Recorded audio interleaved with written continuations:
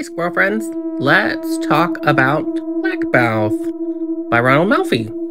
So this book harkens back to the good old days of when Stephen King actually scared the shit out of me.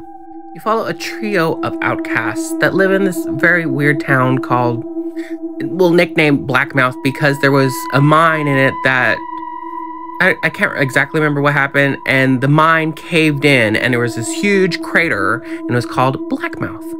But they meet this magician and he kind of teaches them some stuff like sleight of hand, but he gets them to do something bad.